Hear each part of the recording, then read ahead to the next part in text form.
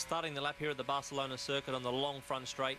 A little bit of a chance for the driver to relax here on the approach to turn 1, which is a huge stop into a second gear right-hander, then quickly followed by another left-hander.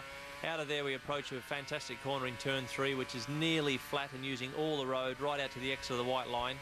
On the run now to turn 4, a third gear corner. Again, very typical Barcelona, this corner, in terms of how long it carries on for. Again, using all the road on the exit, big loading on the neck for the driver. You pop out of that corner, you've got a heavy braking again. Can easily get a bit of front inside locking into turn 5. Short little straight down to tight little turn 7, which again, a little bit change in camber, very challenging for the driver to get a good clean exit out of there, using all the curb on the way out.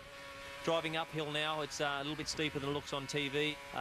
6th gear, 5th gear, depending on the ratios, exiting there. Coming down to turn 10, which is a huge stop again, very important for lap time. The car's behaving well on the brakes there.